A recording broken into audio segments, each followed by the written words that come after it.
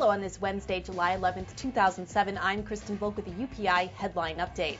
An Al-Qaeda cell may be planning an imminent attack on U.S. soil. ABC News says the intelligence is based on information from the failed terrorist attacks in Scotland and England.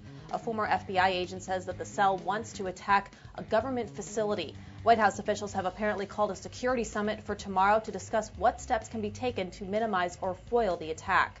Meanwhile, 4 men who were convicted of plotting suicide bomb attacks on London's transport system 2 years ago received life sentences today. Each will serve a minimum of 40 years in jail. All of them denied the charges of conspiracy to murder and cause explosions, saying the devices they carried were a hoax. China has executed its top food and drug regulator for taking bribes to approve untested medicine.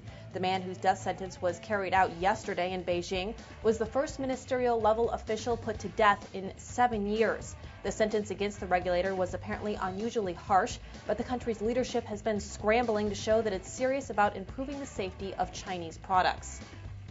And attention Apple enthusiasts, the company is reportedly preparing to release a new version of the iPhone later this year. Analysts say a nano-based iPhone is in the works that would be built around the ultra-slim iPod Nano music player. The Nano iPhone would reportedly be about half the cost of the original, about $300. Analysts also expect Apple to bring out iPods that resemble the iPhone to help stop the phones from eating into iPod sales. Thanks for watching today's news headline. Check out our new special segment on UPI.com today called Dropouts, a Nationwide Dilemma. Have a great day.